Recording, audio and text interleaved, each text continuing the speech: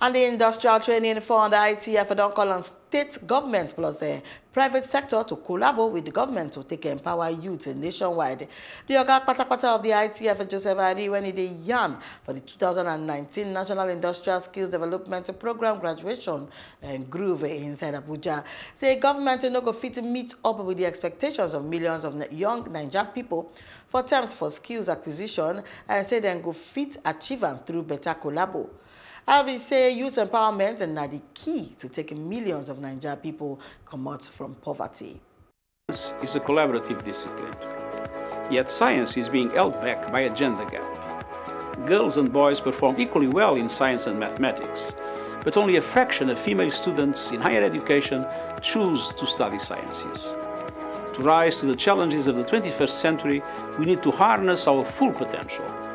That requires dismantling gender stereotypes. It means supporting the careers of women scientists and researchers. The Women's Empowerment Principles developed by UN Women offer guidance for companies and others.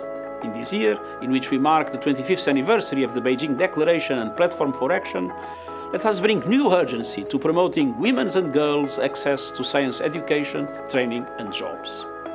On this International Day of Women and Girls in Science, let's pledge to end the gender imbalance in science.